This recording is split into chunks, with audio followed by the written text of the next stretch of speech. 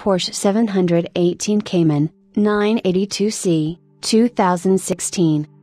The Porsche 982 is the internal designation of the fourth-generation Boxster and third-generation Cayman made by German automobile manufacturer Porsche. With a switch to a new turbocharged flat-4 engine, the marketing name for the models was changed to Porsche 718, in reference to the 718, which won the Targa Florio race in 1959 and 1960. The name is meant to evoke Porsche's past racing successes with light cars like the 718 that outmaneuvered competitors with larger and more powerful engines. The 718 Boxster was introduced in January 2016, and premiered at the 2016 Geneva Motor Show.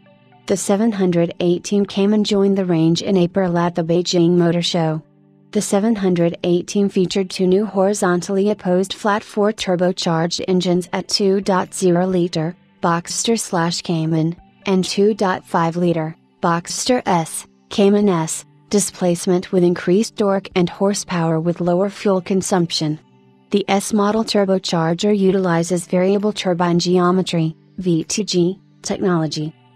Later in October 2017, the GTS models were announced with their 2.5-liter engines rated at 268 kilowatts, 359 horsepower, 364 PS. The Boxster could accelerate to 97 kilometers per hour, 60 miles per hour, from a standstill in 4.1 seconds, and the Cayman in 3.9 seconds.